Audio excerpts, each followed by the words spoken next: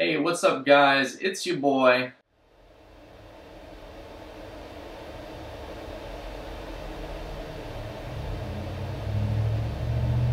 You know what I'm saying? Sunshine Cat. Last video I built a storage computer and you guys seem to like that. So keeping with the trend of building things, today I'm going to be building a FPV race drone just like this one here. And just to get to the two most common questions out of the way, over 100 miles an hour, several hundred feet. Now if you're planning to follow along with the video, I'm using a FR Sky radio and Fat Shark goggles. So depending on what gear you use, you may have to switch up your receiver and solder things slightly differently than what's shown in the video. That's just up to what gear you're using. I'll also be using the Raceflight or FlightOne flight controller and ESC stack. Now let's get into the build. That's it. That's the one. That was beautiful. I'm using the AstroX X5 Silky version frame. Comes neatly packaged with some battery straps, stickers, LiPo cables, power distribution board, blue spacers, standoffs, screws, and the frame. The frame comes in 11 parts. We have the top piece, camera side pieces, some special pieces, a center piece to hold it together, arms,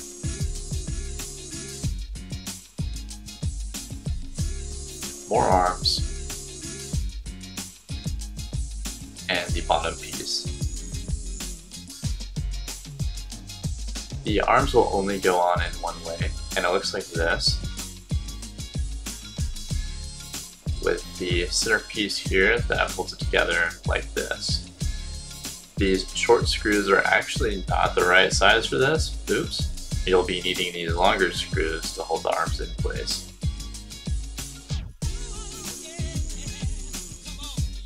This part is probably my least favorite part of the build, just because my wrists get so tired from screwing these things in, and this frame comes with a lot of screws.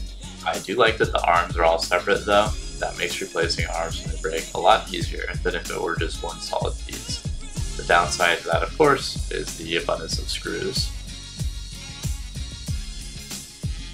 The frame itself is fairly light, weighing in at 117 grams. There's plenty of space on this frame to put your components, though some people may see it as a downside that this frame is pretty tall, and so a bit top heavy with your battery strapped on. I do like to stack my VTX on top of my ESC and flight controller, as it makes it feel more solid than just taping or zip tying that down somewhere, and the tall frame makes that possible. Since making this video, I've flown and crashed this drone many times and can say that this frame can hold up to a beating for sure. The only feedback or complaint about this frame I have is that the LiPo connector and VTX antenna mount on the top of the frame are really close together, and so you get some interference in your video from that. But we'll get to that again later in the video.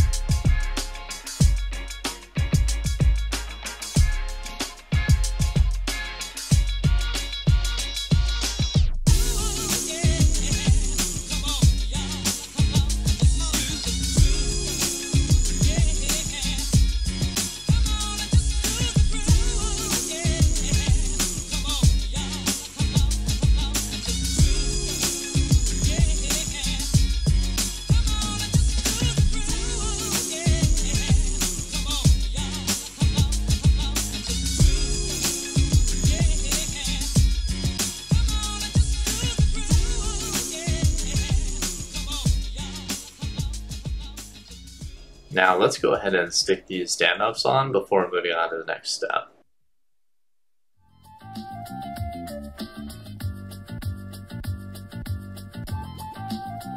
I go ahead and tighten these on with a 5.5mm socket. The 5 to 6mm, that is the correct size to use. The frame comes with these blue spacers, but I'm looking for a red and black theme to match the ESC and flight controller, so I went ahead and bought these red spacers.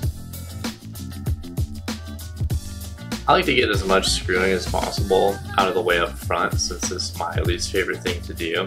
So I'm going to go ahead and stick these spacers on as well. Now, these you will want to use your shorter screws with that I mistakenly opened earlier.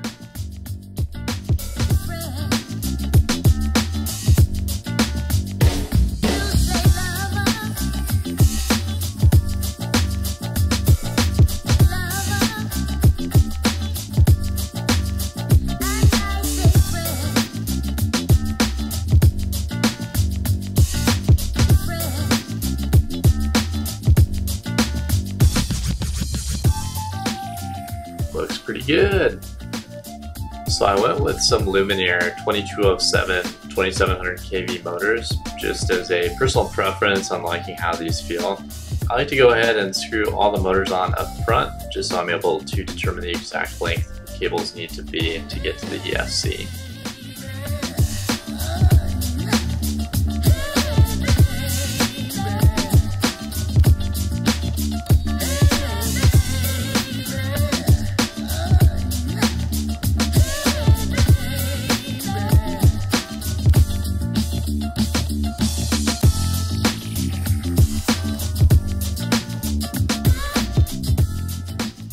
I also like to stick on some shrink tubing just to make things look uniform.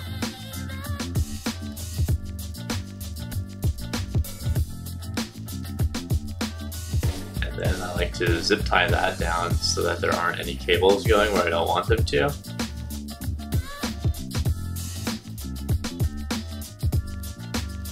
I go ahead and repeat this for the 3 other arms. Nothing super special to take note of here.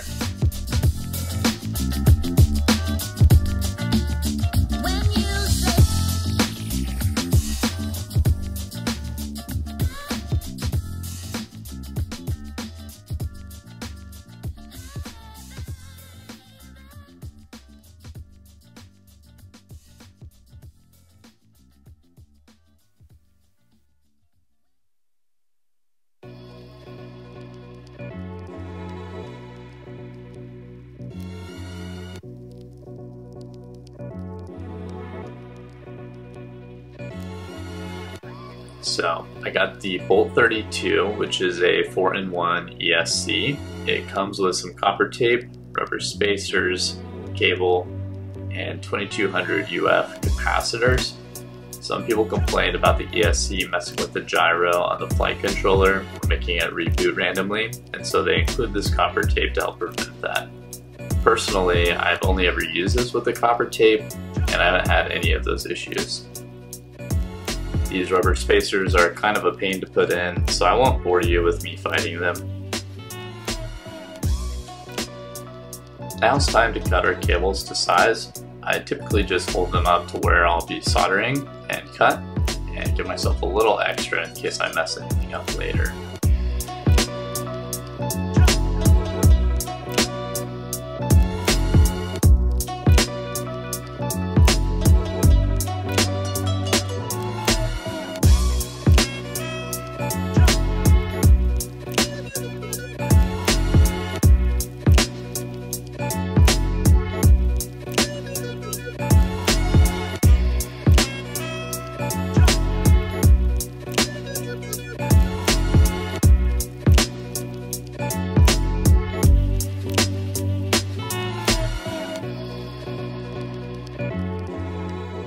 I then just take my easy stripper and strip all the wires.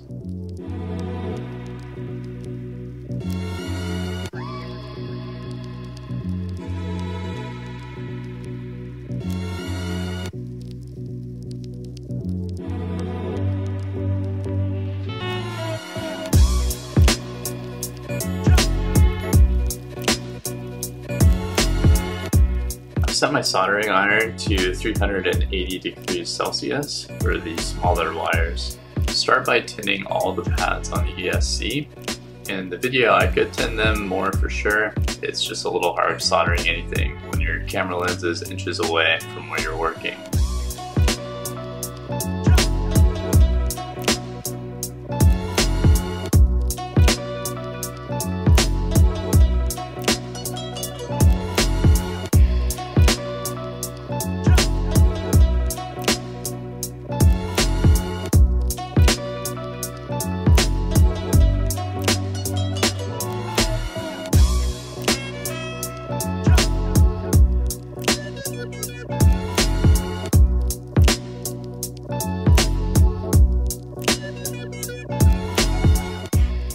I then go through and solder all the individual wires and just make sure they are soaked up with solder.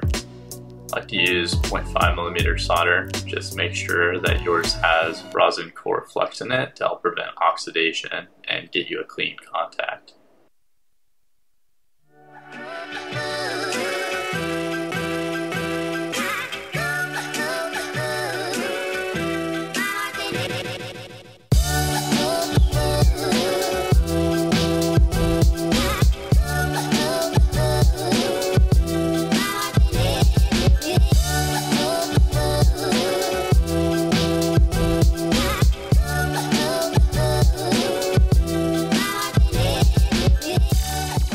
I honestly expect to get a lot of hate here in the comments about my soldering, just because there's not enough of it here.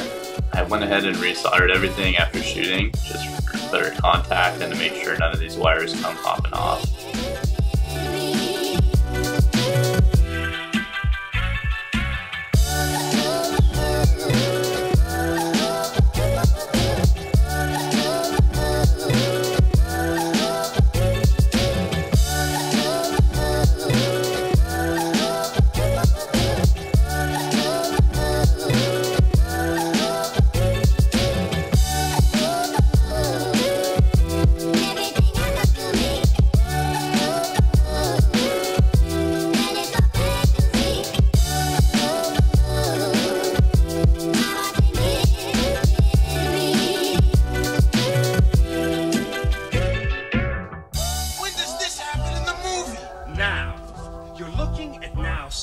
Everything that happens now is happening now. What happened to then? Past that. When? Just now. We're at now. Go back to then. When? Now. Now? Now. I can't. Why? We missed it. When? Just now. Sorry about this part being out of focus. Here we're going to tin the XT60 connector and then solder on the thick wires to it. I like to use 400 degrees Celsius on my iron here.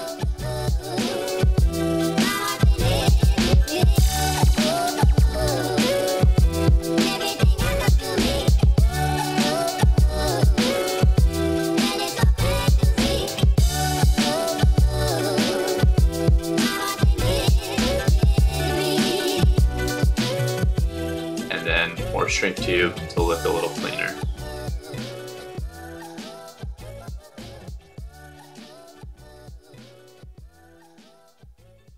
I like to hold the connector up next to the frame, like so, just to see how much wire can be trimmed from the LiPo wires.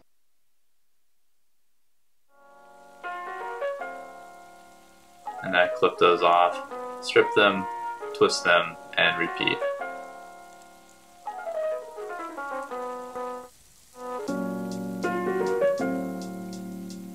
Next, get these ends tinned up before tinning the ESC, where you'll be connecting the wires.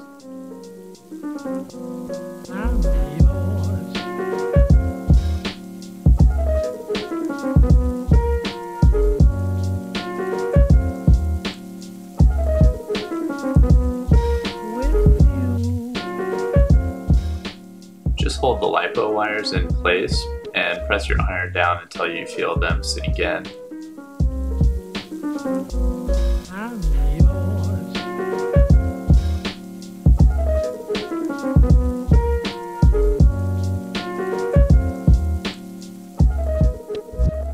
Here in the video, I solder on the capacitor before the smaller wires that come from the other components. After flying a bit, I found the capacitor is typically the first thing to fly off. So I'd recommend waiting to solder this on until last actually, since if it's under the other wires, it will rip those off with it if it comes flying off.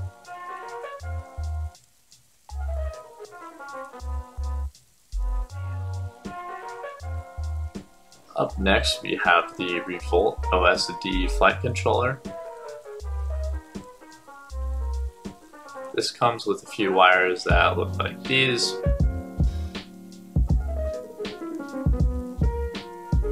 Rubber spacers again, and of course the flight controller. Stick those rubber spacers in, and next we're going to prepare our flight controller by soldering up some connections. Since I use a FR Sky radio, I'm going to bridge the TX1 and invert pad with solder here.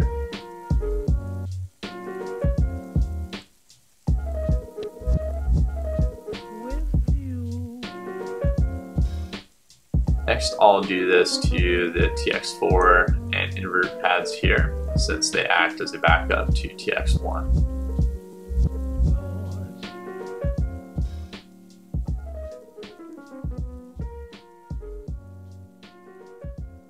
Lastly, let's put on a bunch of solder onto the buzzer pads here. And I'm kind of lazy and just solder the buzzer directly onto the flight controller. If you do this, just make sure you get it on there pretty well.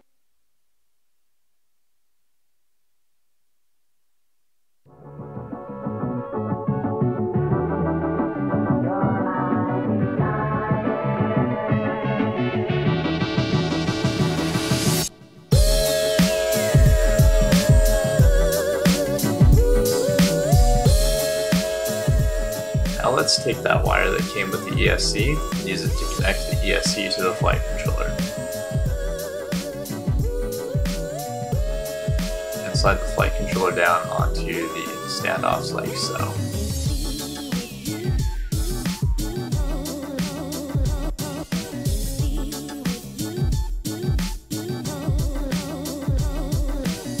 Next, take the wire that looks like this one. Has a green wire not connected to anything. We're going to detach the red wire from one end so that it looks like this.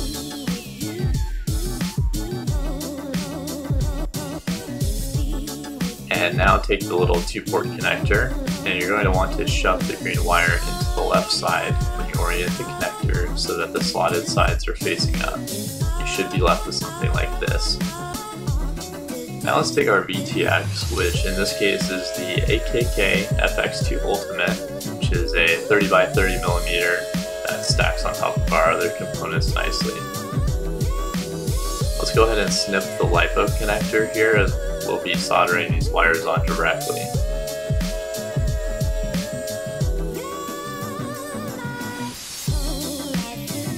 Go ahead and unwind this cable because we're going to have to switch around all the cables on the other end of this connector.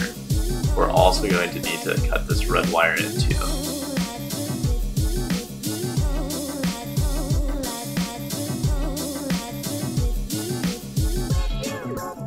So on this end, go ahead and take out all the wires. We're going to reinsert them like so.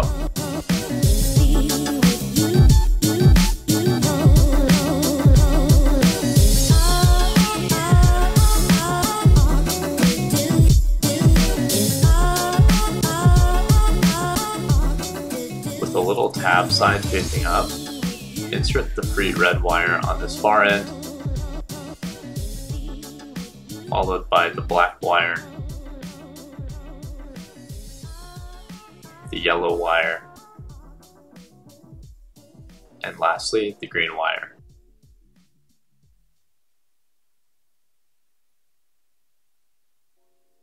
Now grab that set of wires we set up in a previous step, and we're going to solder together the red wire coming from the VTX to the red wire hanging off this other group of wires.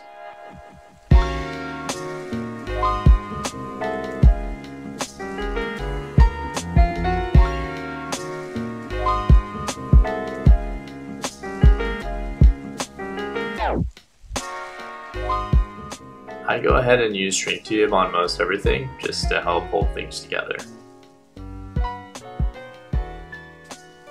Go ahead and plug this connector now into the top right connector on your flight controller based off this orientation.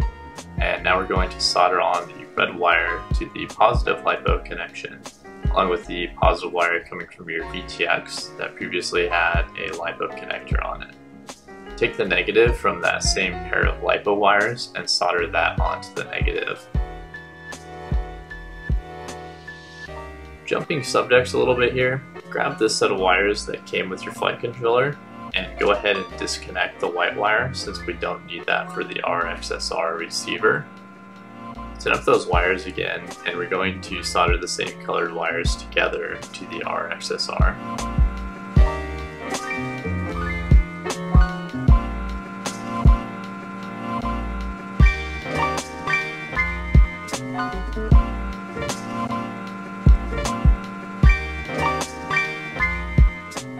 I use shrink tube here again just to hold things together.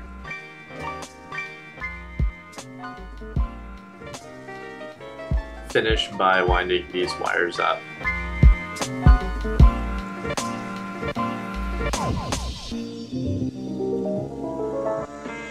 I slide these wires under the capacitor between the LiPo wires and have my receiver module stick out the back. With that done, we can start plugging everything in before getting to our final component, the Runcam Swift 2.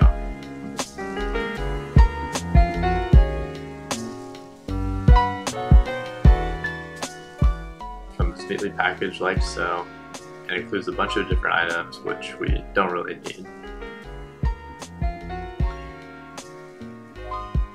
I actually just need a couple screws and a couple plastic washers and the camera. Plug in the green wire like so, and this other connector on the other end like so. Now stick on the sides to the camera part of the frame and screw the camera in.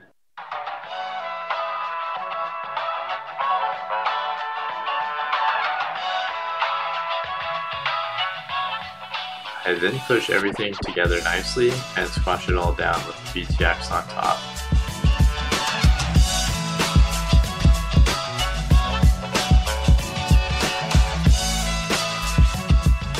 Go through and push wires under to make it look a little better before finally going through and bolting it down.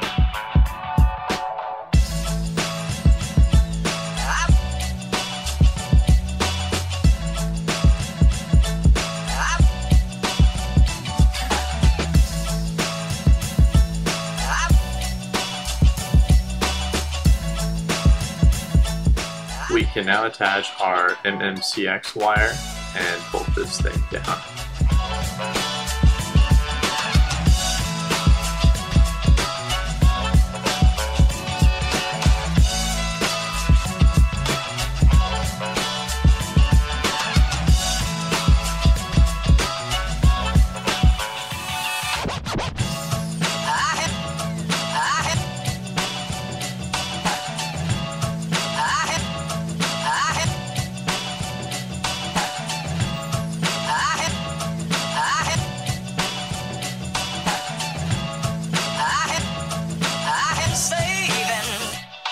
I use the Lumenier stubby for a VTX antenna here. I like to tape down my receiver like so, and then zip tie it down to be extra sure it won't go anywhere.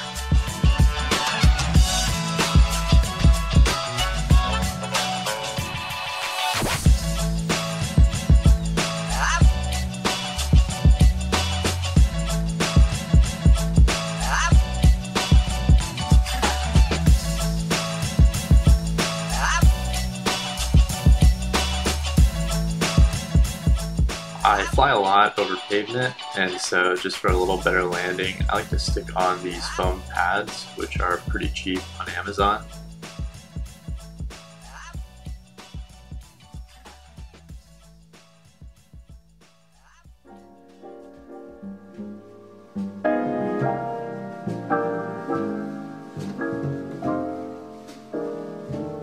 I bought these plastic tubes to help hold the antennas out the back. And lastly, stick on the foam pad on top.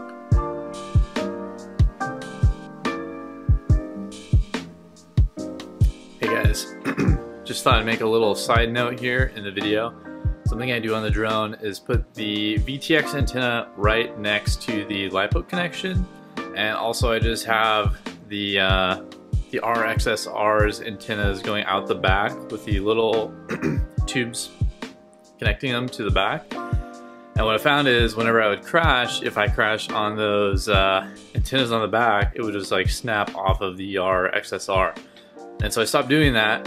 I did find this great 3D printed sort of kit for the Astro frame, and so I do recommend checking it out. Otherwise, I'm just going to play a little clip of the noise that you see in the goggles over this video, probably now. And so as you can see, it's pretty terrible. So I don't recommend putting the LiPo connection right next to the VTX antenna. Coming back here, this is what it looks like. So the RXSR antennas are going off to the sides with the VTX antenna in the back away from the LiPo connection. And I've been flying with this now, and it's just so much better. There's not all that crazy noise. So now we're gonna cut to setting up the software part of the drone. Here I'll load up the FlightOne app available on their website and connect my drone.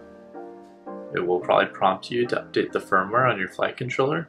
Click through the prompts, and I go ahead and click the firmware available already in the app. The app then takes a while to flash the flight controller. Go ahead and select Set up Flight Controller, and since I've done this on a previous drone with the same flight controller, it saves some of my settings for me. We then go through and orient the gyro on the drone like so. I get misty just holding your hand. Walk my way.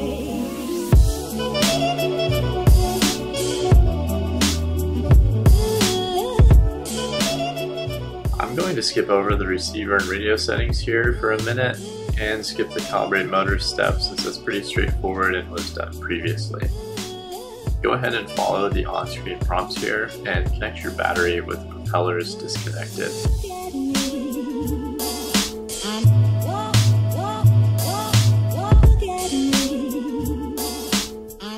Go ahead and follow on-screen directions here, simple stuff.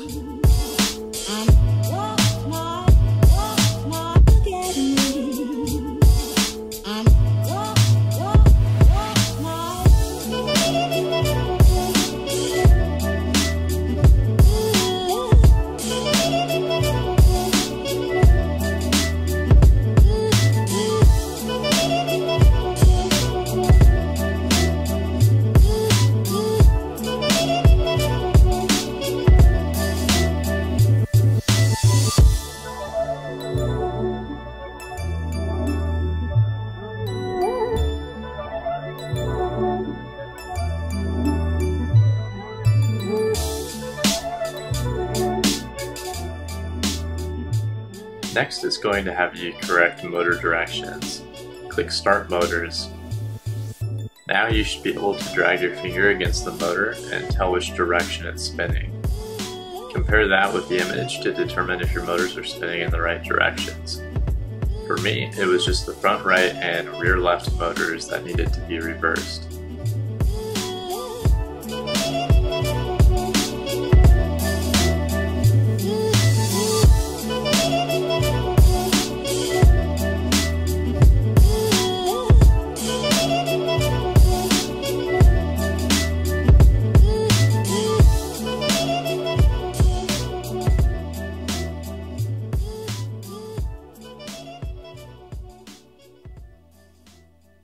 I like to just double check all the motors after setting everything how I believe is right.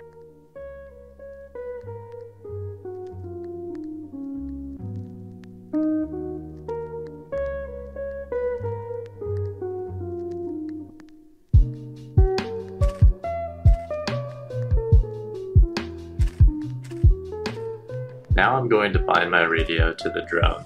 There are a lot of guides on this process, so I'll keep this pretty brief. Start by plugging in your battery with the receiver's button held down. The red light should be blinking. On the radio, select an unused receiver number and select Bind. After doing so, unplug the battery and replug, then tell your radio to stop binding. Go into Configuration and under Radio Settings, select SBus TX pin and UART1 and hit Save.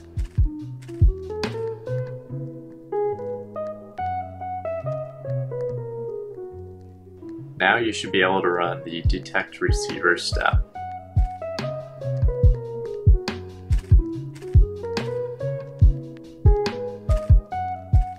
Next, run the radio setup. Follow along with the on-screen directions here.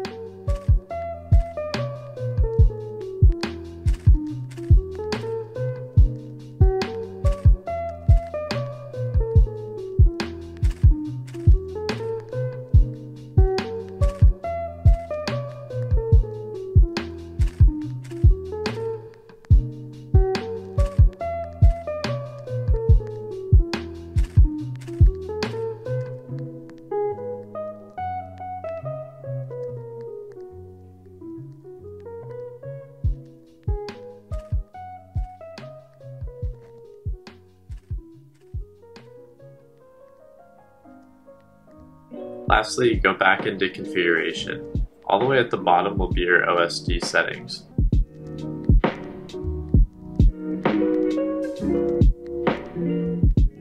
Go ahead and select internal OSD and then configure OSD layout.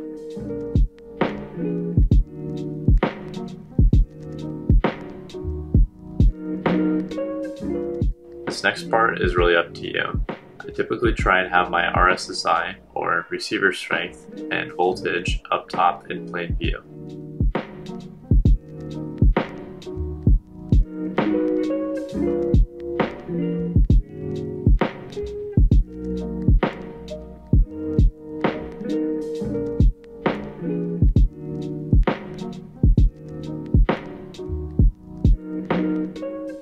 Once finished, hit save and then return.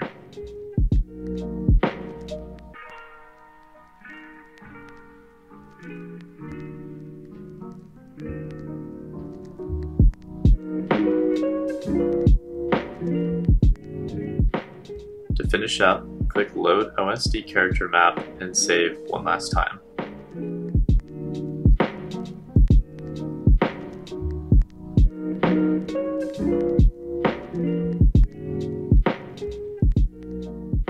Hello there, person out there who is still watching the video. Thanks so much for watching and seeing through all of that. I cannot believe you sat through a 20-minute video of building a drone, but thank you for doing that.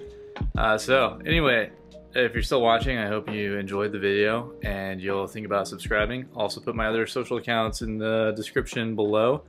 I'm also planning to do a little flight video of this drone. You can see I have them hung up behind me now, and anyway, planning for that to be the next video. Have a good one. Bye. You've been spending